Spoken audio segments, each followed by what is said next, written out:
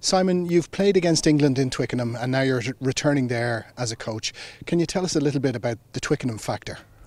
Yeah, listen, it sometimes gets a bad rap for not being, having an atmosphere. But I used to love playing there.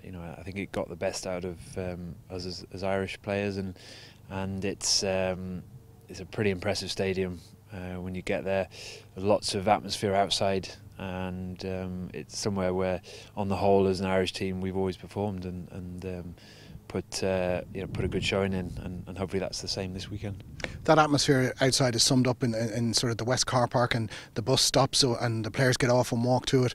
How much do players notice that, and the noise and the atmosphere? I think it is part of the build-up, and you do notice it.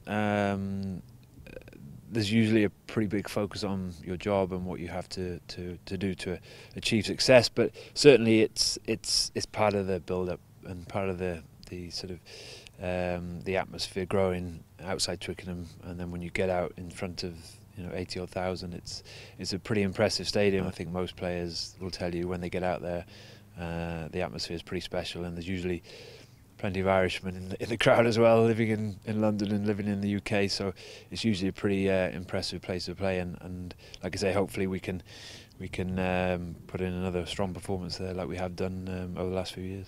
You're going back there as a coach now. Can you tell us, sort of some of the key players for England to look out for at the weekend? Yeah, they've got pretty special halfbacks, Youngs or Kerr, depending on who they select, and Ford and Farrell sort of combination at 10-12 has been pretty productive for them.